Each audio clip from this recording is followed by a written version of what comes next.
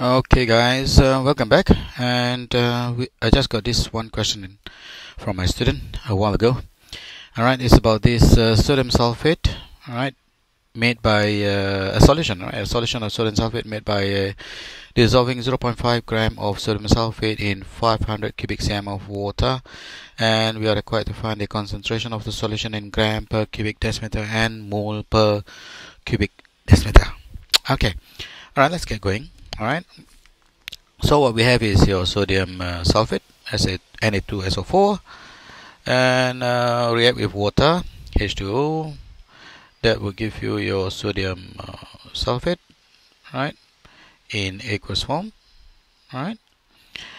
Okay, so we are given as 0.5 gram, right? 0.5 gram of sodium sulfate and react with 500 cubic cm of water.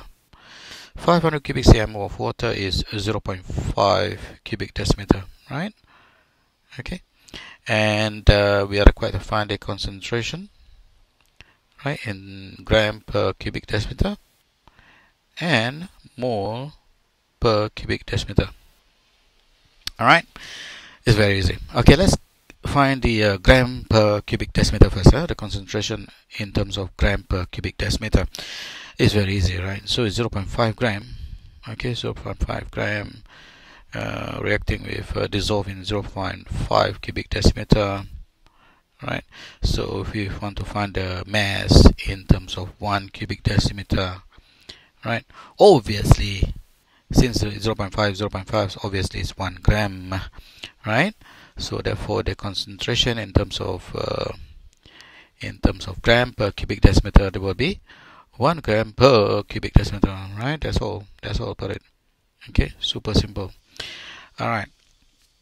Okay, then the next one is much more interesting in terms of mole per cubic decimeter, right?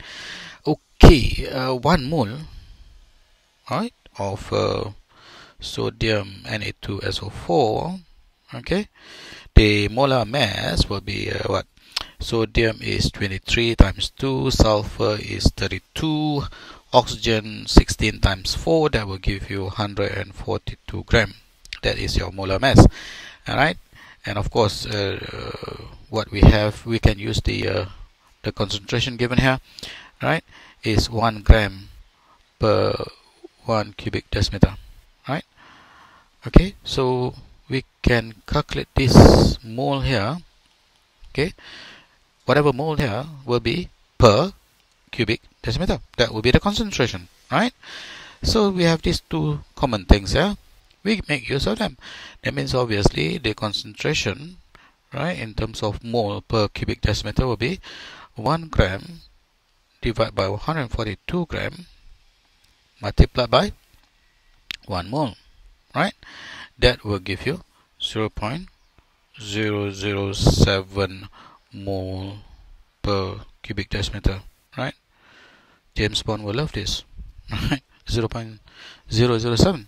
Beautiful number. Dedicated to James Bond then. Alright, that's all folks. Have a nice day. Take care. Bye bye. And take note, I did not use any formulas. Alright, so you don't have to, right?